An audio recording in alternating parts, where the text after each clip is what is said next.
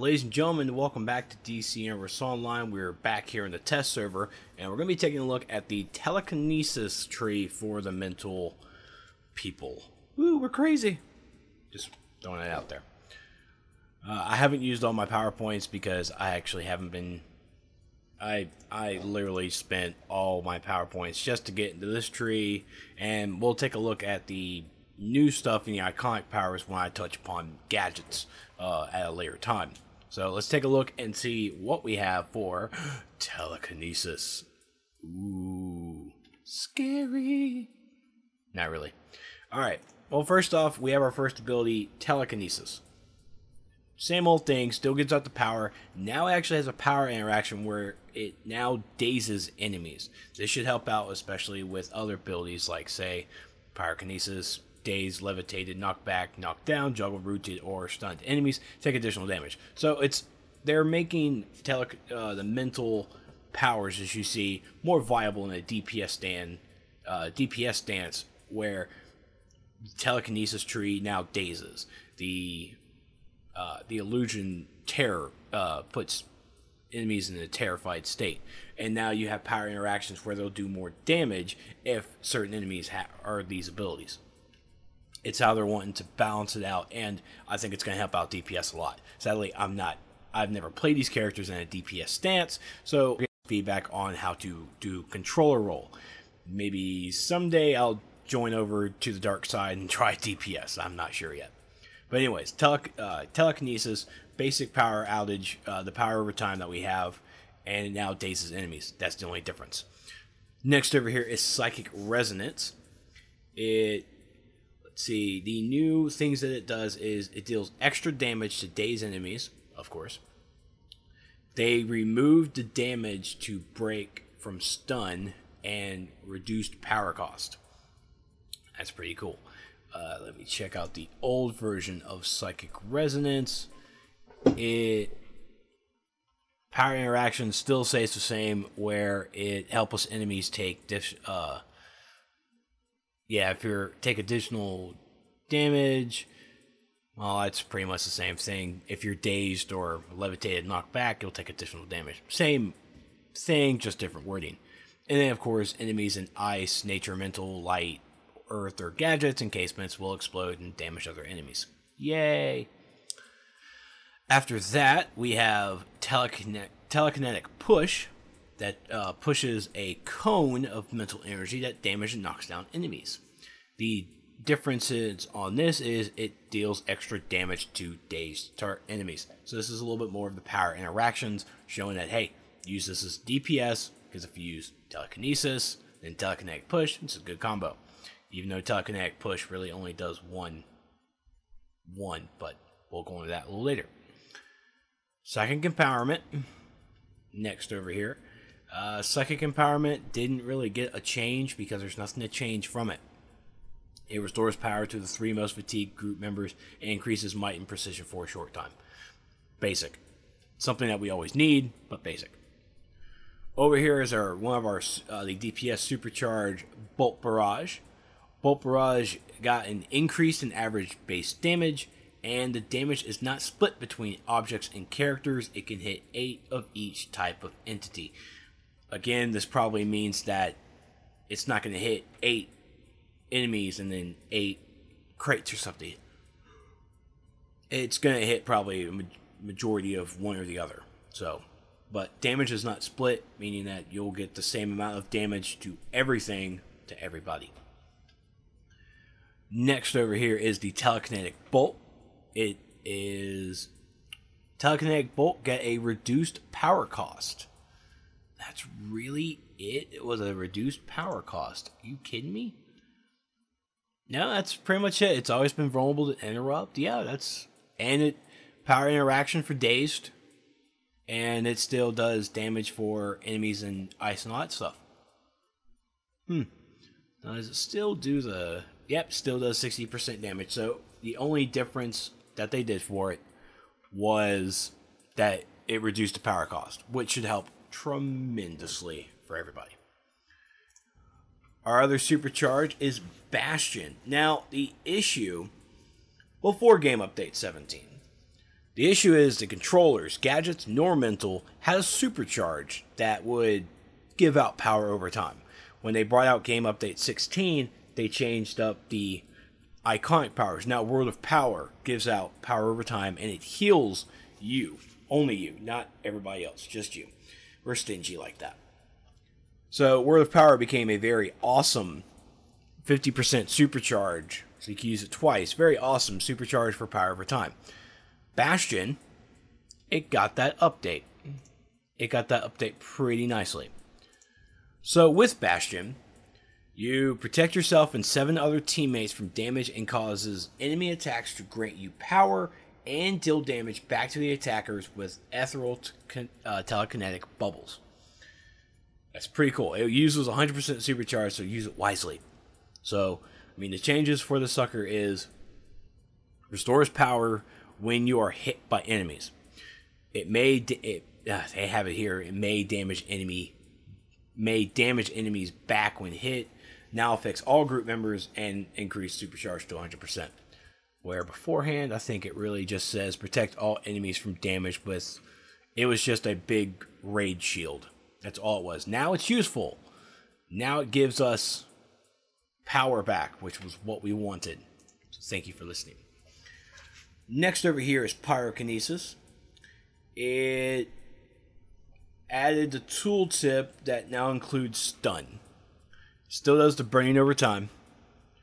And now it does the dazed. Yep, and it still reduces the target's ability to heal. So the only difference is right here. It dazed, levitated, knocked back, and all that stuff take additional damage. Only difference. Next over here is Thought Bubble. Thought Bubble encases the enemy within a force field, causing damage over time. It crushes enemies, making them vulnerable, and it reduces enemy defenses. For Thought Bubble, it damages the enemy even if enemy is immune to being encased. So once you do this the first time, they're encased, they take damage over time, whatever. They pop out of it, you use it again, and they'll still get the damage over time, they just might not be encased. So hold that thought, alright? Just remember that. It's not a waste of a move. Not really. So it's a good CC ability. But unless they're immune, then at that point you're just using it for damage purposes. Next is Cryokinesis.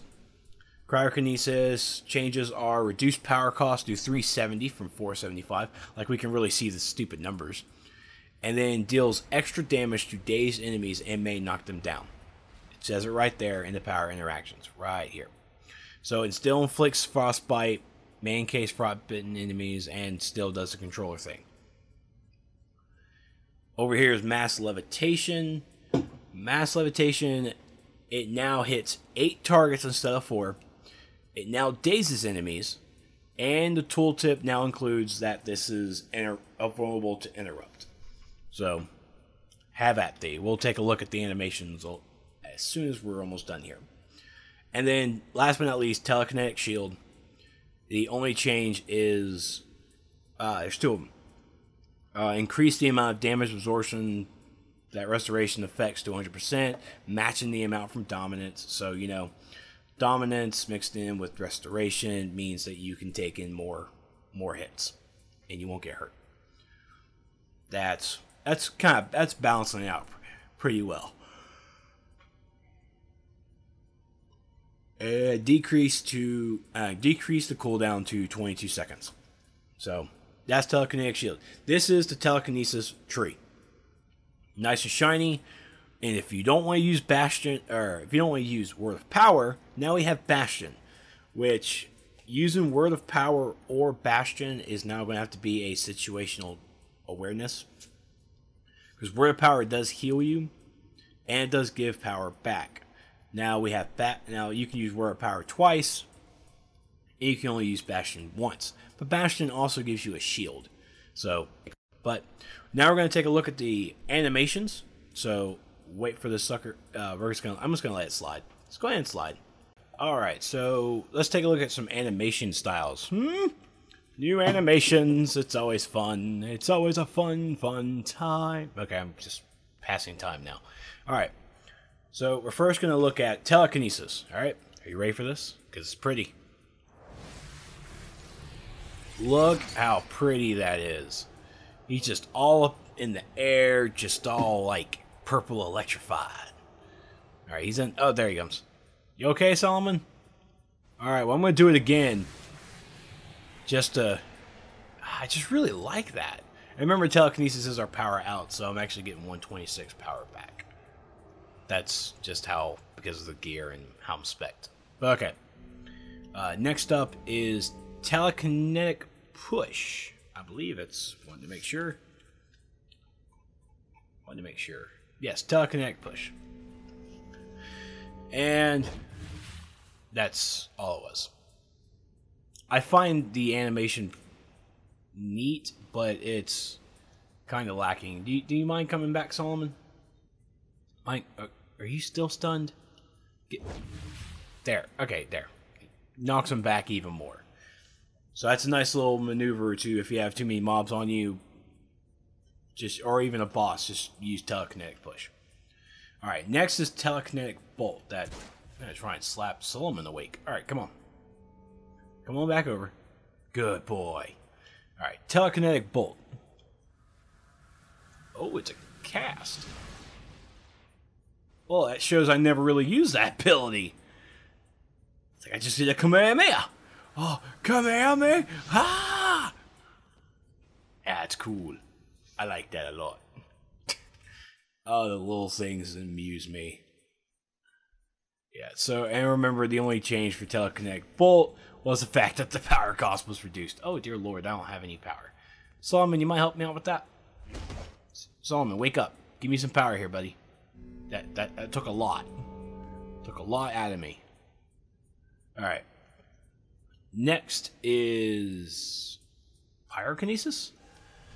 Yep. Pyrokinesis. That even like use any power whatsoever too. That's what I like. You see that sucker is just ticking away. Ticking away. Wow, he's stunned pretty long. Alright, there he is. Alright, so we're gonna take a look at it we're gonna take a look at pyrokinesis again. Has the two purple rays, but you have the fire thing in the middle of it, and it works out pretty well. So that animation style gets it really cool. And this also puts the burning effect on there, so he can, for all you fire tanks out there who haven't, if they're not burning, leave it to us mentals. We'll take care of it. Because he also takes, this is the healing debuff. So remember that. Alright, next up, I believe it's cryokinesis, but of course, I'm wanting to double check. Just wanted to double check. Yes, cryokinesis. And thought bubble. Okay. Cryokinesis has the blue thing in there now and reduces damage output and freezes them right there. And I think if we do it again, yep, frostbitten, nicely encased. And I think I'm just gonna do heat. What if I can pick him up? I'm gonna pick him up. Ah! He released before I could pick him up. Oh well. And then for this set, we have Thought Bubble.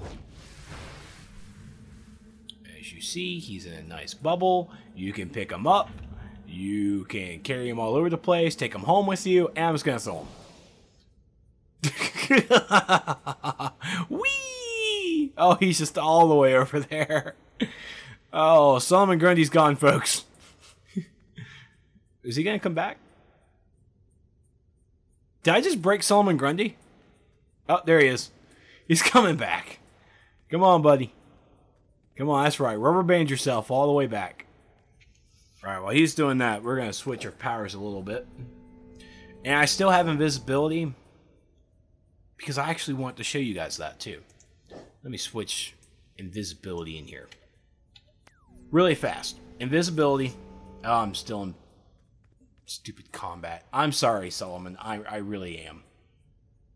Can you give me... Thank you for getting me out of combat. Okay. Not invisibility. With invisibility, because it has its own separate bars, you can change the first three, but you want to keep the return to normal. You want to keep ambush, and you want to keep ambush. Sleep, damage doesn't put your target to sleep. You do jump out of invisibility. And then Pain Blast inflicts psychic damage and knocks down an nearby enemy. So let's change that so you guys can take a look at that. Alright, so we are invisible. Waka waka. And asleep. Wow. Out like a light.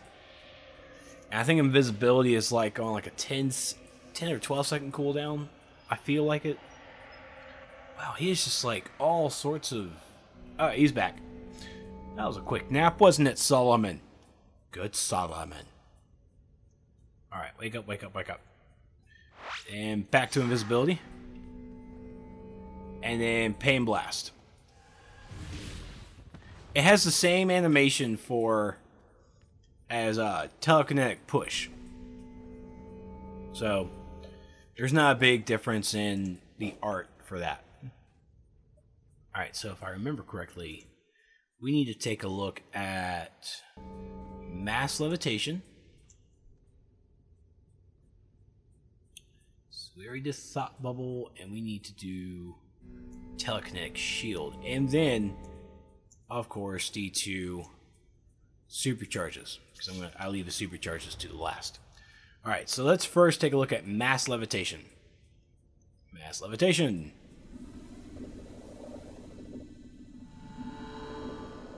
So this does hit 8 targets. Does hit 8 targets. I'm really happy about that. And it does daze them as well. So there you go. That was Mass Levitation. Telekinetic Shield. Ooh, I don't know if you heard that thundering.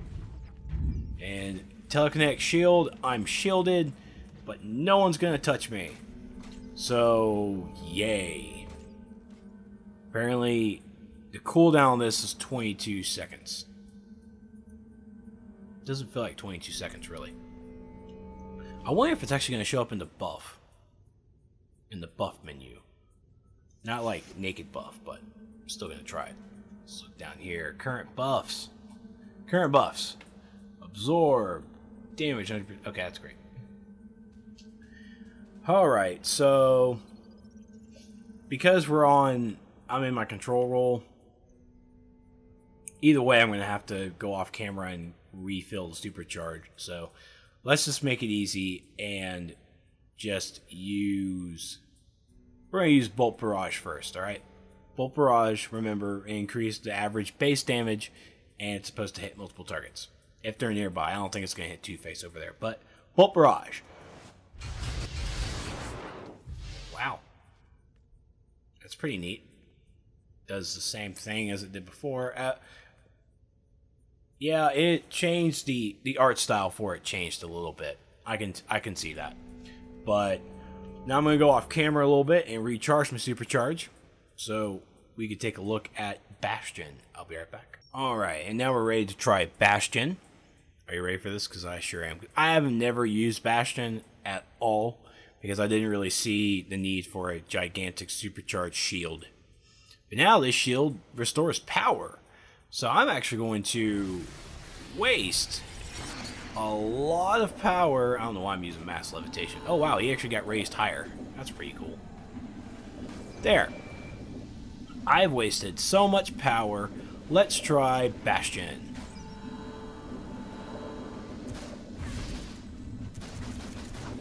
Holy. I don't know if that was from Solomon, but my power is back to full. So there. That's Bastion. It's the same shield as you get from Telekinetic Shield.